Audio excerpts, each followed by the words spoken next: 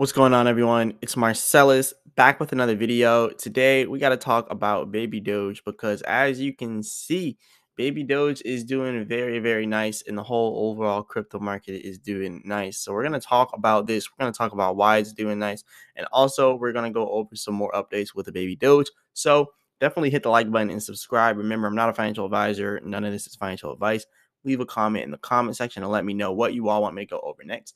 And also, don't forget to check out cryptomillionaires.shop if you want to go ahead and get you some crypto millionaire shirts. You can use the discount code Marsalis for 10% off of your order at the checkout. And yeah, definitely come here and check it out. We got all these cool shirts. They'll definitely look good on you. They're nice fitting shirts and everything. So yeah, definitely check these shirts out and definitely check out the hoodies, the hats, all the gear we got here at cryptomillionaires.shop. So yeah, definitely go ahead and check that out.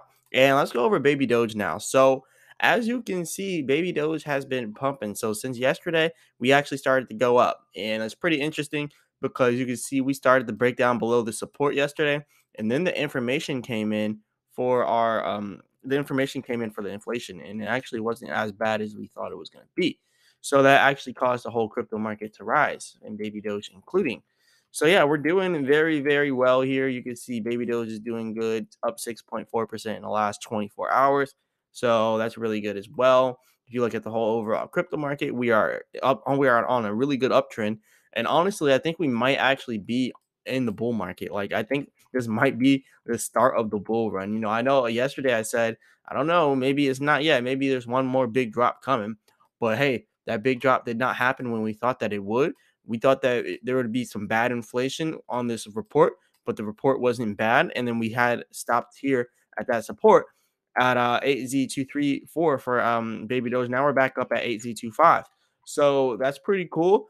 And also over here for Baby Doge, you can see we're now at a new resistance for Baby Dogecoin. So this new resistance has us all the way up here stuck at 8Z25, trying to get past 8Z26 pretty much. So that's pretty much where we're stuck at right now here with the Baby Doge. So that's what we're trying to do right now. And as for the 4-hour chart here, pretty much looking at the long term for Baby Doge, there is a lot of resistance. So I'm not going to act like we don't have a lot of resistance.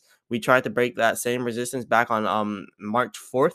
We couldn't break it, right? And then we started to break down even more. So hopefully we could break that resistance, because this is a heavy area of resistance. I mean, it was pretty heavy for us even back here in early February. So I think it'll be a hard area to break past, but we can still do it if we have enough momentum and if we're actually inside of a bull market.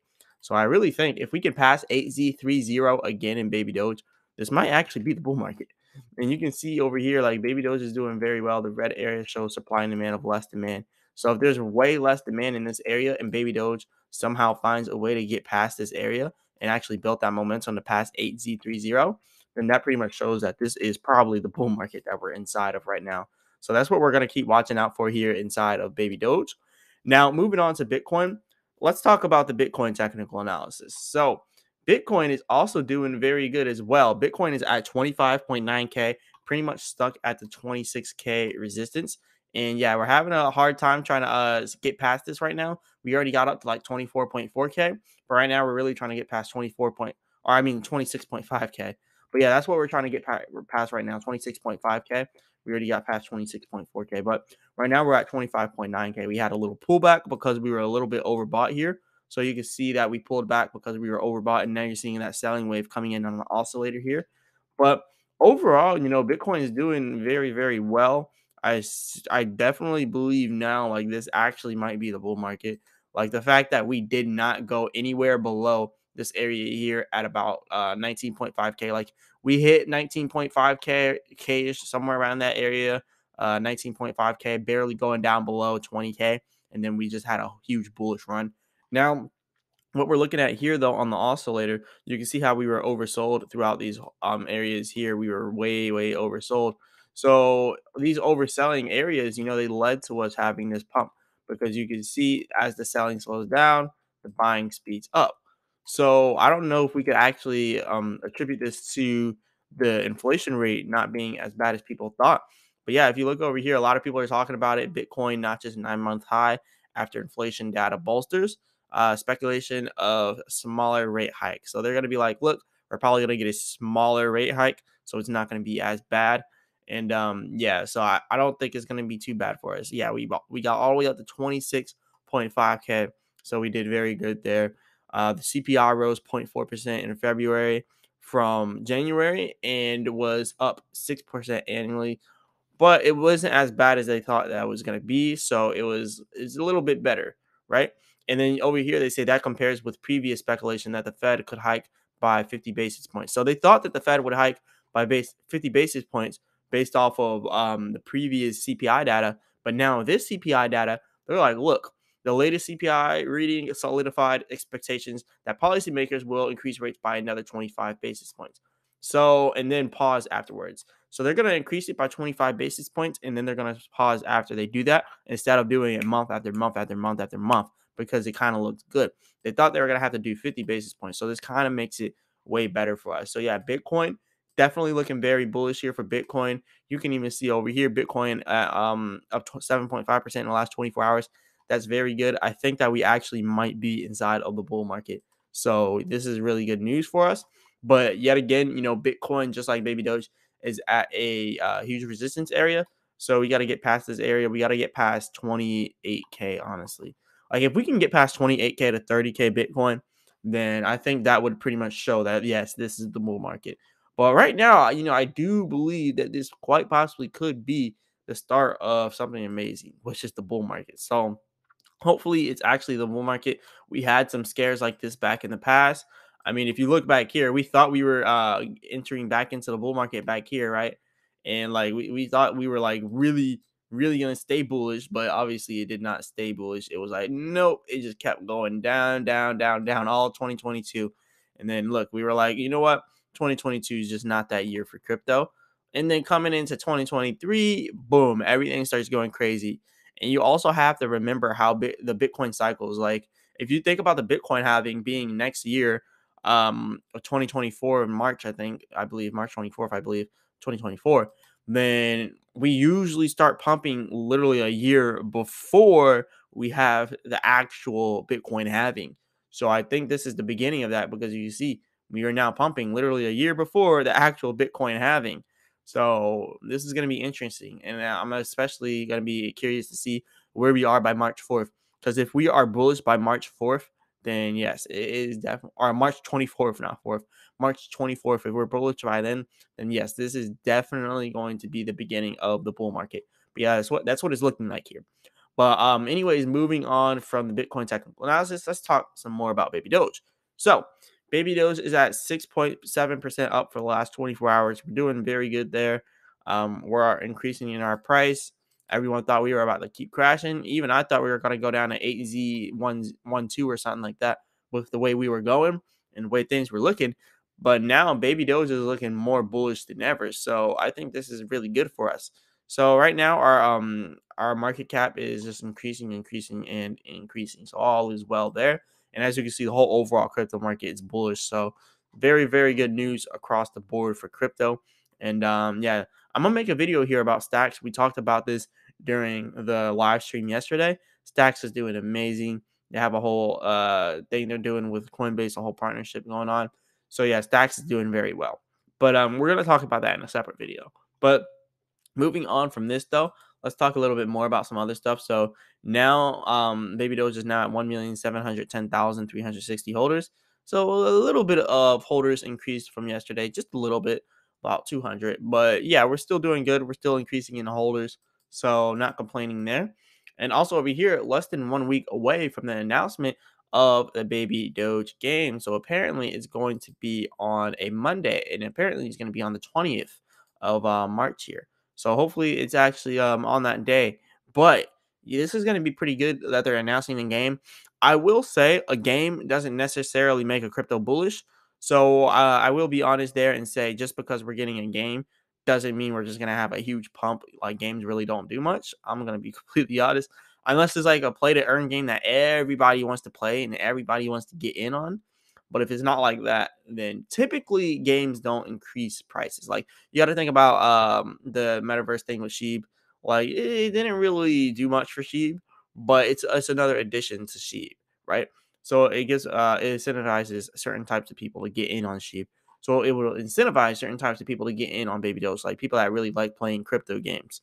But yeah, typically crypto games don't make us rise by much. But this is interesting that we're getting more and more additions added to Baby Doge. So just more avenues for people to come into Baby Doge from. So that's very, very good. And you can see here the trend here for Bryce. So BitGert trending here on Twitter. So we're gonna go over BitGert too in another separate video. But moving on from this though, let's talk about Baby Doge swap because we've been increasing in our liquidity as well. So our liquidity is now at $49.01 million, which is good, and it's up from $44 million. So we have been increasing in liquidity there. You can also see our volume is now at $924,000 inside the last 24 hours. In our last 24-hour burn is at 5.2 trillion. So yeah, the burns have been moving a little bit slow lately. So by April 1st, it doesn't even look like we'll probably get to 40 trillion. Honestly, by April 1st, we'll probably be more like 38 trillion or 39 trillion. We might actually get to 40 trillion, but that would be probably at the most. So yeah, by April 1st, let's just say we do a whole 40 trillion. They're going to multiply that by 5 for us. Remember that. So they're going to go ahead and multiply this 40 trillion by 5 for us. So they're probably going to burn like 200 trillion, which isn't too big of a deal. I'm going to be honest.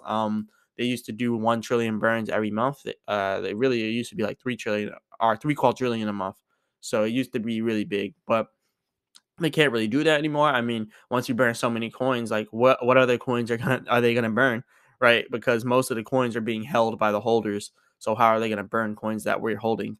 So yeah, that's why they're doing it like this, and they're doing smaller burns now.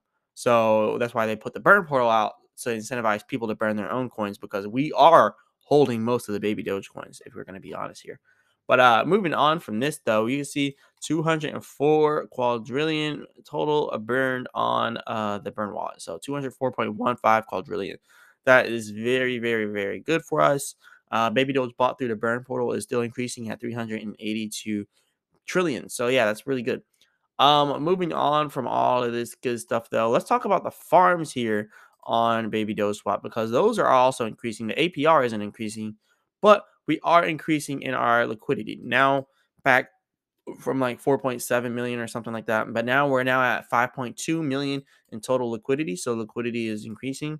My baby Doge earned is also increasing at 1.7 billion. So yeah, I'm getting more and more baby Doge. You can see $151 in here. I started with $80. So the fact that it's at $151 now, that's pretty significant.